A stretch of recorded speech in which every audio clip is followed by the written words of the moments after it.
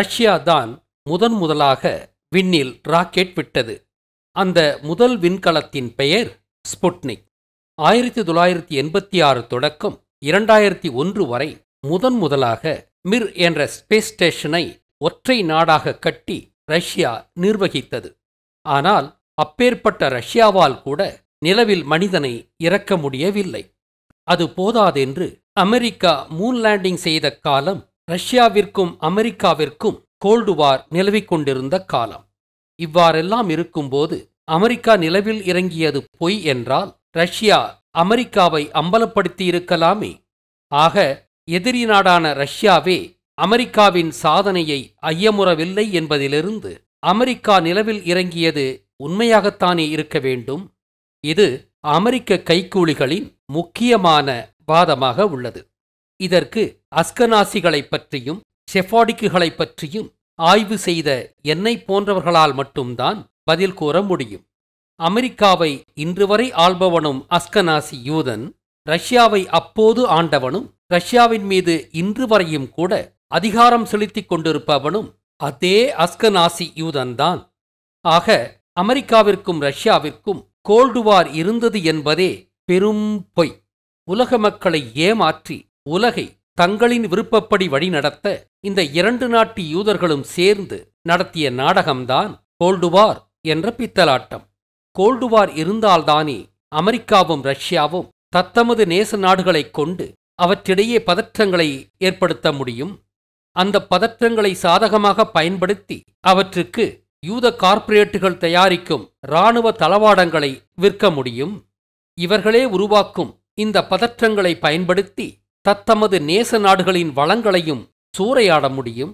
ஆக முதலாளித்துவ நாடான அமெரிக்காவிற்கும் போலி கம்யூனிச நாடான ரஷ்யாவிற்கும் இடையில் கோல்டு வார் என்பது யூதர்களின் திட்டமிட்ட ஏற்பாடுதான். எனவே ரஷ்யா அமெரிக்காவை ஒருபோதும் காட்டிக் கொடுக்காது. அதனால்தான் காட்டிக் கொடுக்கவும் இல்லை. அப்படியானால் செஃபாடிக் யூதர்களாவது காட்டிக் கொடுத்திருக்க வேண்டுமே என்கிறீர்களா? அப்படி காட்டிக் கொடுக்கும்படி எடுக்கப்பட்ட திரைப்படம்தான் கேப்ரிகான் 1. ஆமாம், அந்த திரைப்படத்தை தயாரித்தவர்கள் செஃபாடிக் யூதர்களாகத்தான் இருக்க வேண்டும். வேறு எந்த அமெரிக்கனுக்கும் இதுபோன்ற ஒரு படத்தை எடுக்க தில் இருந்திருக்காது. அடுத்ததாக நாசா அடிவருடிகள் சொல்லும் நொண்டிச் சான்றுதான் 4 லட்சம் பணியாளர்கள் அப்பல்லோ திட்டத்தில் பணியாற்றினார்கள், அத்தனை பேரையும் ஏமாற்றியிருக்க முடியுமா என்பது. இது குழந்தைத்தனமான வாதம். அப்பல்லோவுக்கு நெட்டு போல்ட்டு செய்தவனுக்கெல்லாம் அதிகார வர்க்கத்தின் பித்தலாட்டங்கள் தெரியுமா என்ன? கண்ட்ரோல் ஸ்டேஷன்களில் பணியாற்றிய பொறியியல் அறிஞர்களுக்கும் அவர்களின் கன்சோல்களில் தெரிந்த காட்சிகள் உண்மையில் எங்கிருந்து அனுப்பப்பட்டன என்பது தெரியாதல்லவா? அவை ராக்கெட்டிலிருந்து வந்தனவா அல்லது பக்கத்து அலுவலகத்திலிருந்து வந்தனவா என்பது அவர்களுக்கு தெரியாதல்லவா? அப்படியே பலருக்கு சந்தேகம் வந்திருந்தாலும் உண்மையைச் சொன்னால் உயிருக்கு ஆபத்து என்று அவர்கள் மௌனித்திருக்கலாமல்லவா? கால மாற்றமும் இன்டர்நெட் வருகையும் மௌனித்திருந்த அவர்களை இப்போது பேச வைத்திருக்கலாமல்லவா? எனவே நாசாவில் பணியாற்றிய அத்தனை பேரையும் ஏமாற்றியிருக்க முடியுமா என்ற கேள்வியும் மிகவும் அற்பமான சப்பைக்கட்டு கேள்விதான். அடுத்து, நிலவில் ஏன் நட்சத்திரங்கள் தெரியவில்லை என்பது நமது உறுதியான கேள்வி.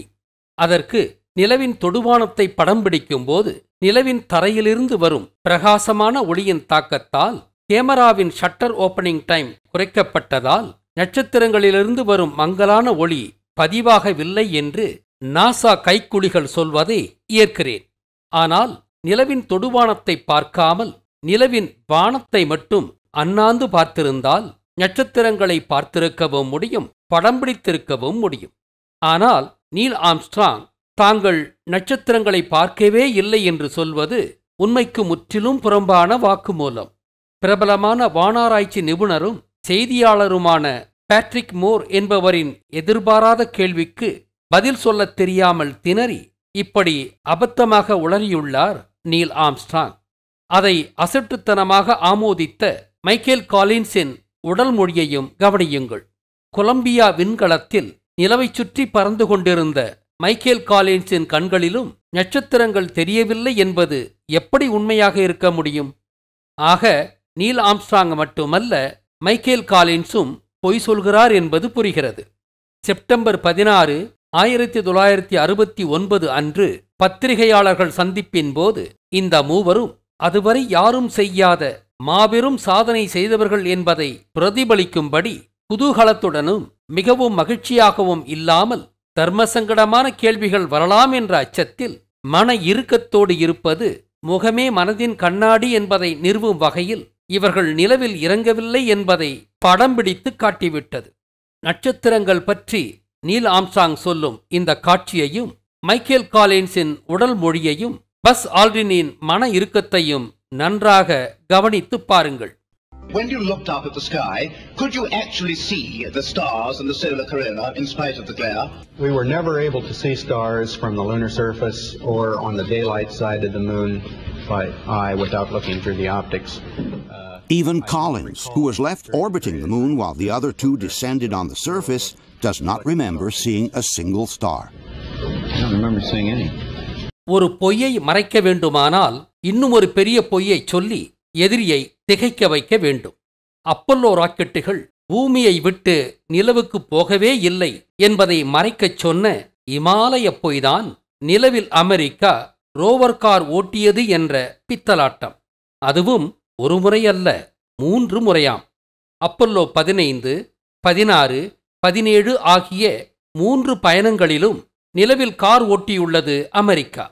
அது உண்மையானால் ரோவர் காரை லியூனார் மாடியூலிலிருந்து எப்படி கீழே இறக்கி பயணத்திற்கு தயாராக்கினார்கள் என்பதை முழுதாகவும் தெளிவாகவும் காட்டியிருக்க வேண்டுமல்லவா?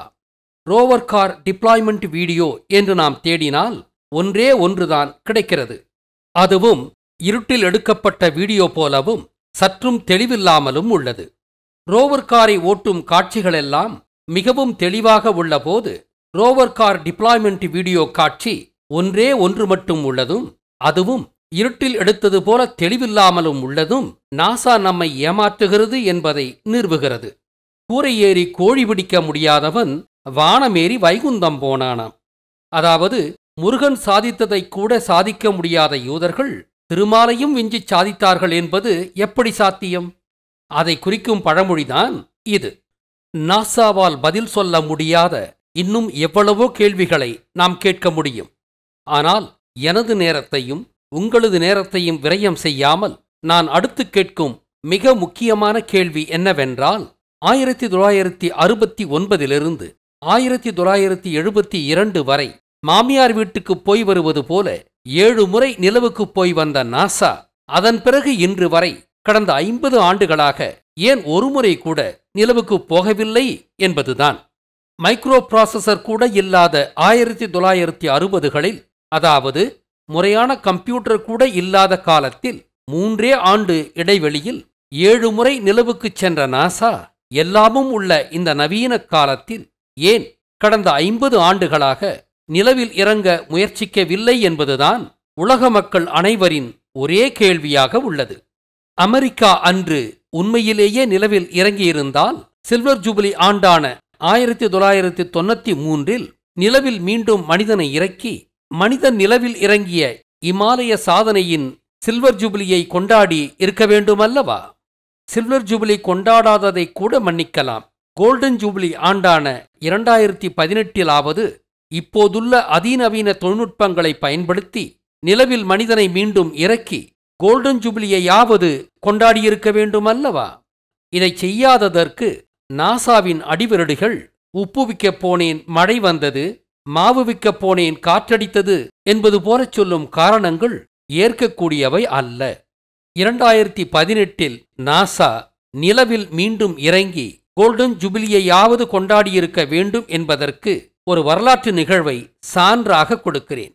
இந்தியன் சிவில் ஏவியேஷனின் தொடக்கமாக ஜே.ஆர்.டி. டாடா தனது 28வது வயதில் டே ஹெவில்லேண்ட் பஸ்மாத் என்ற சிங்கிள் என்ஜின் வானூர்தியில் கராச்சியிலிருந்து மும்பாய் வரை அக்டோபர் 15, 1932 முதல் ஏர்மெயில் சர்வீஸை தொடங்கி அந்த வானூர்தியை தானே ஓட்டியும் வந்தார்.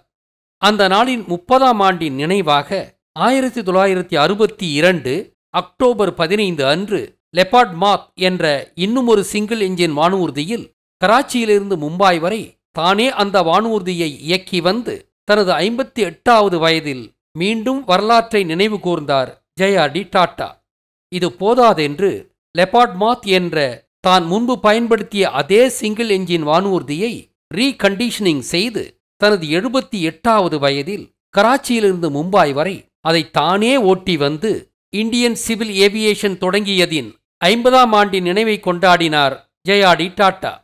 ஒரு பிரைவேட் ஏர்லைன் தனது முதல் பயணத்தை இவ்வாறு நினைவுகூறுகிறது என்றால், உலகில் என்றுமில்லாத அதிசயமாக நிலவில் மனிதன் இறங்கிய வானளாவிய சாதனையை நினைவு கூர்ந்து அமெரிக்காவின் நாசா 1993இல் சில்வர் ஜூபிலியையும் 2018இல் கோல்டன் ஜூபிலியையும் கொண்டாடியிருக்க வேண்டுமல்லவா? அப்படி எதையும் இதுவரை அமெரிக்கா கொண்டாடவில்லை என்பது அன்று அமெரிக்கா நிலவில் இறங்கியதாகச் சொன்னது பிரம்மாண்டமான பொய் என்பதை உறுதியாகவும் ஐயத்திற்கிடமில்லாமலும் நிறுவுகிறது. கேப்ரிகான் 1 திரைப்படத்திற்கு பிறகு நாசாவின் செயல்பாடுகளை உலகெங்கும் கூர்ந்து கவனிப்பார்கள் என்பதும், இன்டர்நெட் உள்ள இந்த காலத்தில் முன்பு போல மக்களை எளிதாக ஏமாற்ற முடியாது என்பதாலும் தான் நிலவில் இறங்கும் புதிய முயற்சிகளை அமெரிக்கா இதுநாள் வரை மேற்கொள்ளவில்லை. இன்டர்நெட் வந்த பிறகு விவரம் தெரிந்த உலக மக்கள் அனைவரும் மூன் லேண்டிங் ஃபேக் என்பதை அறிந்திருந்தனர். உலகை ரவுடி ராச்சியம் செய்து கொண்டுள்ள அமெரிக்காவை விவரமறிந்த உலக மக்கள் வெறுக்கிறார்கள் என்பதாலும், நிலவில் இறங்கியதாக பிரம்மாண்ட பொய் சொன்ன அமெரிக்கா மீது உலக மக்கள் காரி துப்புகிறார்கள் என்பதாலும், அமெரிக்க யூதர்கள் மீது இப்போது அமெரிக்க மக்களுக்கே வெறுப்பு உண்டாகி வருகிறது. இதை சமாளிக்க அமெரிக்கா இப்போது உண்மையிலேயே நிலவு பயணம் மேற்கொள்ள வேண்டிய தேவையை உணர்ந்துள்ளது.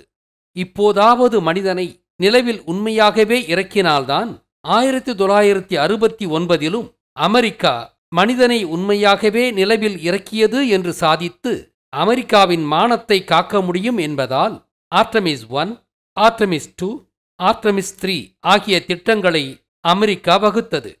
அதன்படி 2022இல் ஆளில்லா ஆர்டமிஸ் 1 என்ற கலம் $32,000 கோடி செலவில் நிலவை வெறுமனே சுற்றி வரும்படி ஏவப்பட்டது. அடுத்து 2024இல் ஆர்டமிஸ் 2 மனிதர்களுடன் நிலவை சுற்றி மட்டும் வரும்படி திட்டமிடப்பட்டுள்ளது. அதற்கடுத்து 2025இன் இறுதியில் நிலவில் மனிதனை இறக்கும் திட்டத்துடன் ஆர்டமிஸ் 3 விண்கலம் திட்டமிடப்பட்டுள்ளது. இந்த முறை மனிதனை நிலவில் இறக்க முடியும் என்ற அசட்டு நம்பிக்கையோ அல்லது மீண்டும் உலகை சாமர்த்தியமாக ஏய்க்க முடியும் என்ற புதிய நம்பிக்கையோ நாசாவிடம் உள்ளதாக தெரிகிறது. அந்த அசட்டு நம்பிக்கையின் வெளிப்பாடாக சமீப காலமாக உலகெங்கும் அமெரிக்கா நிலவில் இறங்கியது உண்மை என்று பொய் சொல்லும் ஊடகங்கள் புற்றீசல் போல பெருத்துள்ளன.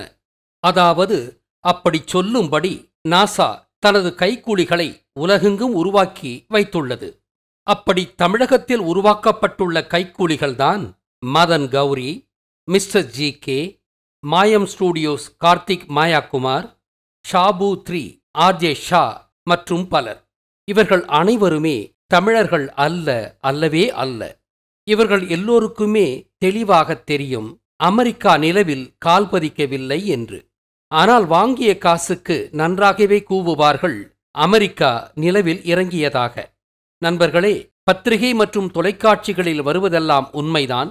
அரசாங்கம் மக்களின் நன்மைக்காகத்தான் இயங்குகிறது, வெள்ளையாயிருப்பவன் பொய் சொல்ல மாட்டான் என்றெல்லாம் உலக மக்களின் மண்டையில் தங்களின் ஊடகங்களைக் கொண்டு ஏற்றி வைத்துள்ளான் யூதன்.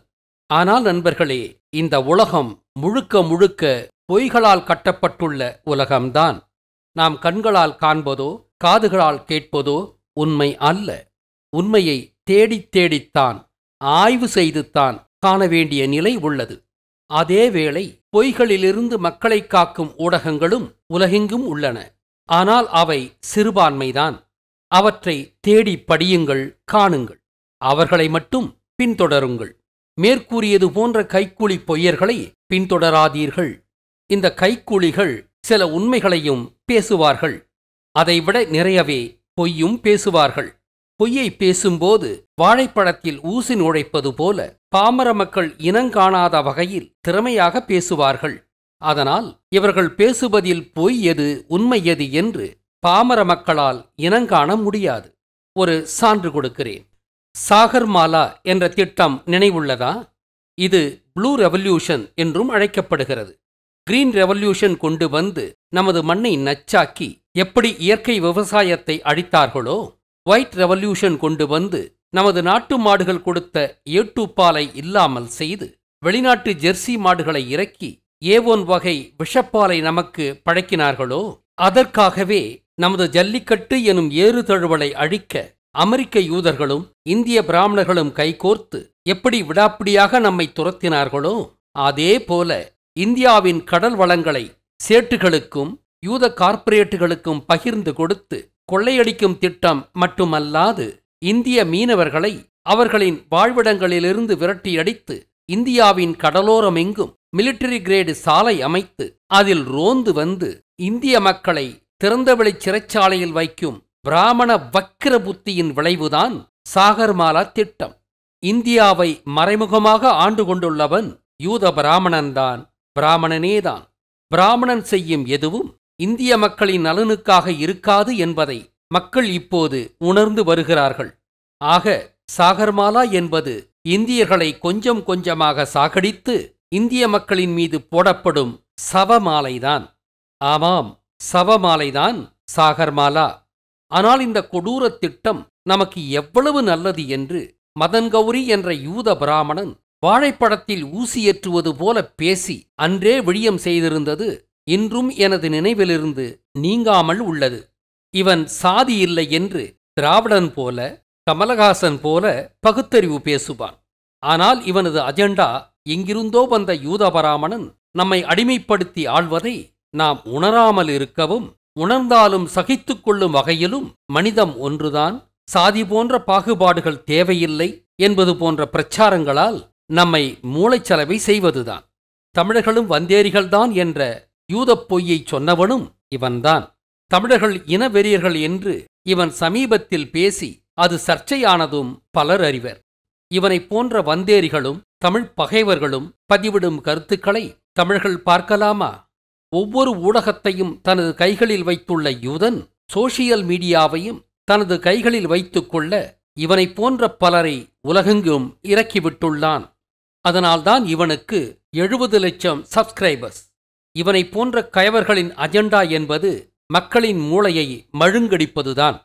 தமிழர்களே, யூடியூப் சேனல் நடத்துபவன் தமிழனா, உண்மையிலேயே தமிழனா என்று முதலில் பாருங்கள். வந்தேரிகள் நடத்தும் சன்னல்களை ஒருபோதும் பார்க்காதீர்கள், அல்லது அவற்றை கவனத்தோடு பாருங்கள். நீங்கள் பார்க்கும் இந்த உலகம் பொய்யானது என்ற அடிப்படை புரிதல் மிகவும் அவசியம். நம்மீது படையெடுத்து வந்து இன்றும் நம்மை ஆண்டு கொண்டுள்ள வந்தேரிகள் நாம் தெளிவு பெறுவதை விரும்ப மாட்டார்கள். நம்மை மூளைச்சலவை செய்வதையே குறிக்கோளாகக் கொண்டு செயல்படுவார்கள். அதனால்தான் மாற்றா நடத்தும் சன்னல்களை ஒருபோதும் பார்க்காதீர்கள். இந்த பொதுவான எச்சரிக்கையை எப்போதோ கொடுக்க எண்ணினேன்.